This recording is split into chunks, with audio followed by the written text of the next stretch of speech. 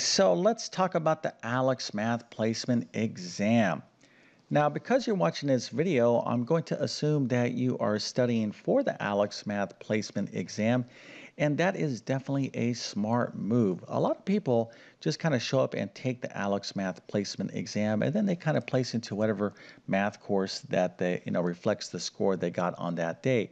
But that's not really a great strategy, because if you have math skills that could put you in a higher level math class, you don't want to repeat a math course that you already know, because that's going to be a waste of your time and money. So you definitely want to study as much as possible for your ALEKS Math Placement Exam and get into the highest level math course that you possibly can. And what I have for you here is a practice problem. Let's go ahead and take a look at the problem. So we want to simplify this expression. The expression is 3 times the square root of 20 plus 7 times the square root of 5 all over the square root of 2 times the square root of 3. Okay, so this is the problem, and if you can figure this out, go ahead and put your answer into the comment section. I'll show you the correct answer in just 1 second, then of course we'll walk through how to solve this problem step by step. But before we get started, let me quickly introduce myself. My name is John, and I have been teaching middle and high school math for decades. I'm also the founder of TC Math Academy, and TC Math Academy, I have well over 150 plus math courses to include a very comprehensive and very successful ALEKS Math Test Prep course. Now, this is a 25 chapter math course. Now, you're not going to be able to kind of go through the entire course, but it is like the ultimate math review, so you can really understand all the concepts from basic math into advanced high school level math. If you can get through everything in my course, you're going to do very, very well on the ALEKS exam, the ALEKS Math Placement Exam. So if you want to check that out, go ahead and check out or follow the link in the description of this video. But let's go ahead and get into this problem right now. Again, we have 3 square root of 20 plus 7 square root of 5 over square root of 2 times the square root of 3. What is this all equal to? Well, this is the correct answer. Okay, so 13 times the square root of 30 over 6. All right, so let's go ahead and get into the solution here. So here is our problem, and I'm going to kind of run through this pretty quickly because there is a lot to cover, and obviously I'm not going to turn this into a full lesson. So take a look at the steps. You can pause the video and kind of study things further. So first things first, let's take a look at our numerator here.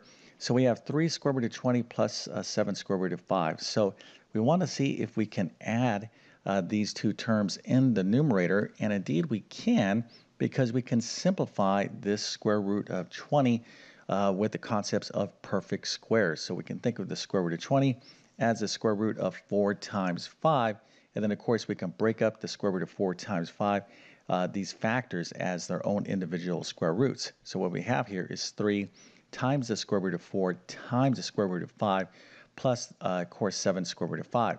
Now, the advantage of doing that is that we can actually take the square root of 4.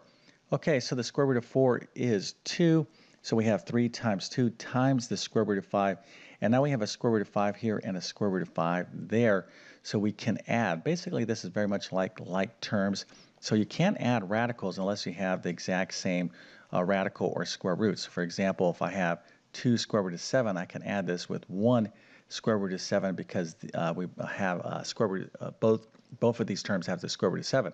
But if I'm trying to add 2 square root of 7 to 3 square root of 5, I can't do this because the radicals are different. But in this case, we are dealing with the square root of 5. All right, so let's go ahead and proceed. So we have 3 times 2, which is 6 square root of 5 plus 7 square root of 5. So all we need to do is add the numbers in front of the square roots, kind of like the coefficients in like terms. So 6 plus 7, of course, is 13. So now we have 13 square root of 5. All right, so we just kind of simplified the numerator. So now we have to work on the denominator, but we have a lot more steps to go. So let's go and continue on.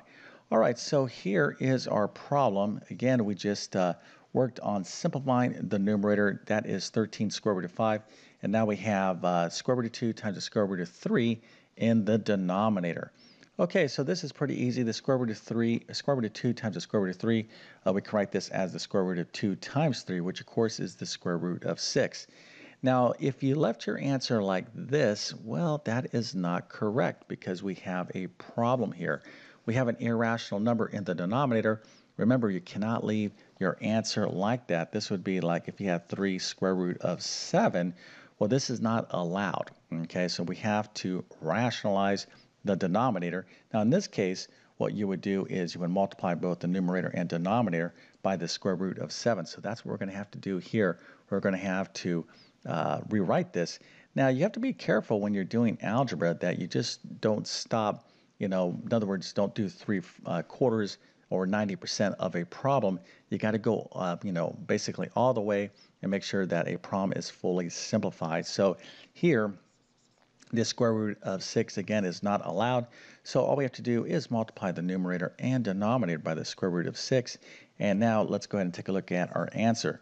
All right, so the square root of 6 times the square root of 6 will be the square root of 36, which of course is 6. That is our denominator. And then 13 times the square root of 5 times the square root of 6, we're simply going to multiply the square root of 5 times 6 under one radical, which of course is 13. So we have 13 over the square root, 13 times the square root of 30 over 6. Now, of course, if 6 can go into 13, we would simplify even further, but it cannot. So this is the final answer.